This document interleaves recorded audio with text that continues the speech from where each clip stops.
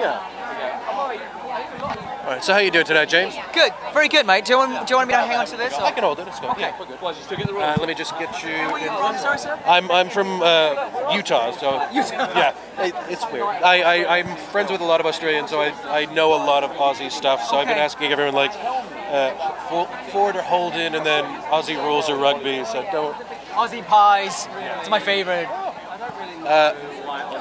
So how do you think how do you feel as like a director going from starting in like Saw and then doing all the Saw movies and then The Conjuring and now you're doing Aquaman? Like it's a pretty interesting. There was Fast and Furious 7 in there before Aquaman. I think it's good. I think you know I'm a fan of movies in general, and I love all kinds of films.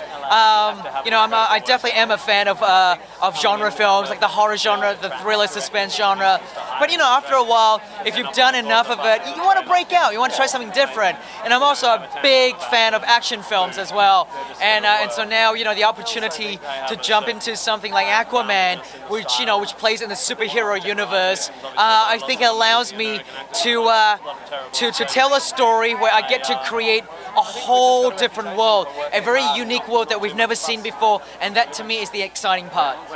Who are your filmmaking icons? Like, who did you watch? Just like, were you a Kurosawa fan, like a Hitchcock? Yeah, oh, definitely. You know, in the suspense horror thriller genre, I love Steven Spielberg, old school Spielberg. You know, with Jaws and Duel, and you know, even Jurassic Park. Just such a great filmmaker. But I also admire, you know, like you know, there's so many filmmakers that I admire. You know, from Ridley Scott, who's been awarded here tonight, to James Cameron, to Tim Burton. You know, so you know, all kinds of spectrum.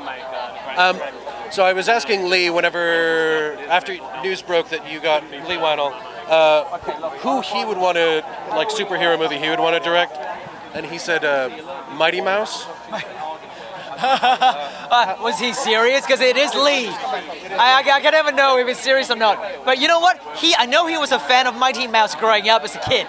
So I wouldn't be surprised if he actually wants to do like a killer mouse, superhero mouse. So how's production going on Aquaman? Have you guys finished principal? Are you still in the middle of shooting? Principal? Oh no, we're not close there.